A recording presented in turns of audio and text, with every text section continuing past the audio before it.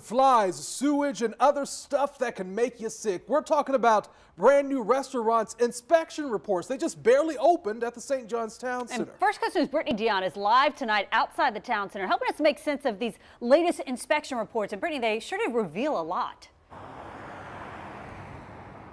Well, Heather, I'll try to do my best to make sense of this, but people we've spoken to say it's hard to believe that all of these restaurants that are brand new in this area are already having these kinds of problems. You know, if you drive over here near the town center, you can see that there's restaurants lining the block, but we looked at three of the popular ones that we wanted to choose here. We have Cheddar's, Chewy's, as well as Red Robin, and these inspection reports run the gamut on different issues, from mishandling food to having hazardous materials near food. It's a lot going on, especially here at the Red Robin, who has 19 violations against them, including having raw sewage on their property. I spoke to a customer who says he's frankly disappointed.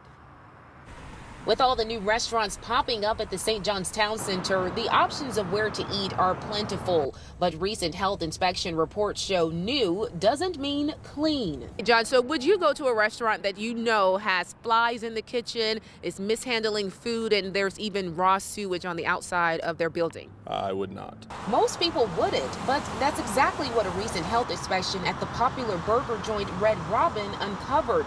19 violations, some even reported to cause foodborne illnesses. The Department of Business and Professional Regulations reports Red Robin met inspection standards during their first inspection in June. However, just a few months later, the health inspector was back on site due to a complaint.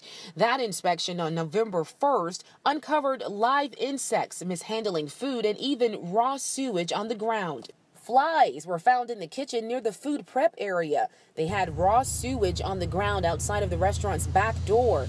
Their cleaning of silverware and dishes was called into question because the dish machine didn't have enough chlorine and sanitizer. The restaurant was even ordered to stop selling food because they weren't at the right temperature.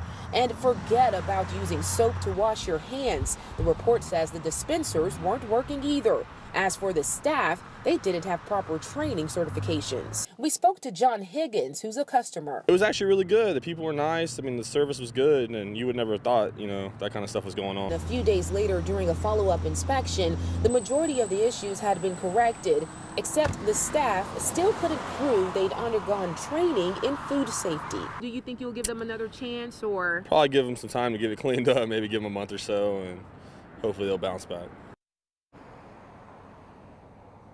Now, several people say they will give these restaurants another chance, especially Red Robin.